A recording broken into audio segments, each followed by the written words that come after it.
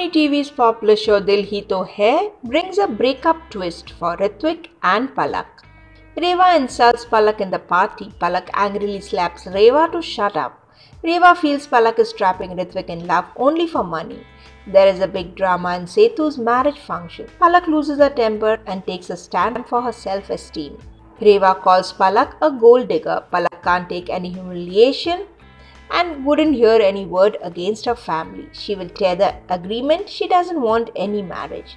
Reva asks Palak not to put up any drama. She calls her greedy for money. Ritwik doesn't support Palak and defends Reva. Ritwik and Palak get into an argument. Ritwik's dad Vijay also scolds Palak and her parents. Vijay doesn't want to have any relations with such people. He calls them liars. Palak's dad defends Palak. Vijay asks them to be scared of the Lord's wrath before lying so much. Vijay takes their class. Palak feels bad. She can't answer anything to Vijay. She wishes Ritwik to say something.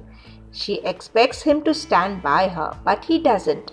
Ritwik gets helpless to support his family. Ritwik and Palak break up after the family drama. So what do you feel about this? Keep watching our channel TV Prime Time for more such exciting updates and upcoming twists.